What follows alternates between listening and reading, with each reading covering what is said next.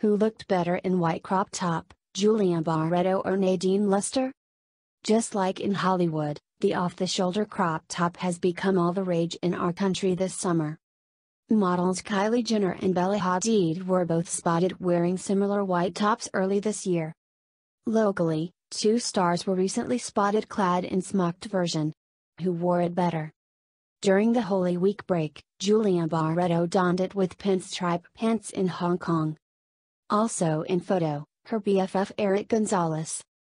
Yesterday, May 7th, Nadine Lustre spent her last day in Dubai wearing the same design of crop top while basking in the sun. She paired it with a wraparound pants. The VIVA actress and her boyfriend James Reid held the Always JaDine live in Dubai on May 6th.